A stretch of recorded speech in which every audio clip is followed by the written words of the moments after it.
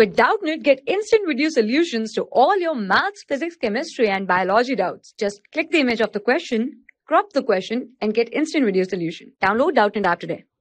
Welcome to Doubtnut. So this is the question. Let A by any m into n matrix, then A square can be found only when option A, m is less than n, option B, m is equal to n, option C, m is greater than n, option D, none of these. So now we have to find A square and to tell the possibility. So let there be a matrix A with m rows and n columns, because that is the given order in the question. So in order to find the A square, we have to multiply the matrix A, which is m into n, and with the matrix again m into n in order to find. So what is the basic rule for finding the multiplying the matrices?